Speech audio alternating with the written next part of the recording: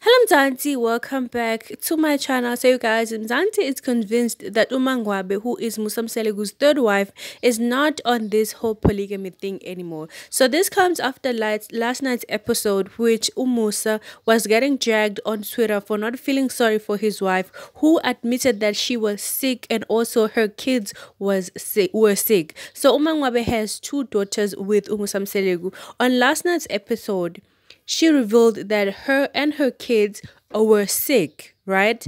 But still, Umusa requested that she must cook dinner for the entire family. So Musa got criticized for his blunt display of toxic masculinity as he refused to cook for himself. But Mangwabe was also called out for the way that she responded to Musa. So people are worried about their relationship. They're basically saying that Mangwabe is no longer feeling this polygamy thing anymore.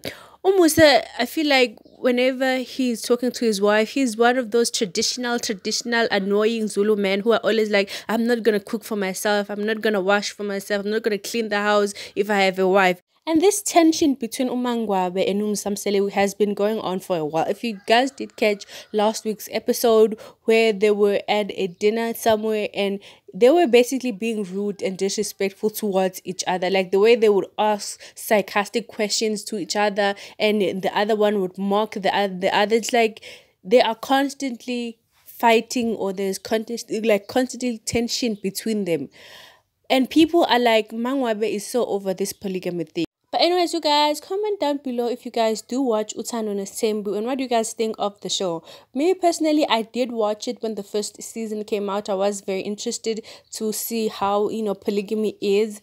But now it has just become a little more boring, you guys. Like, the show is no longer interesting for me. But anyways, guys, I will see you guys on my next video. Bye.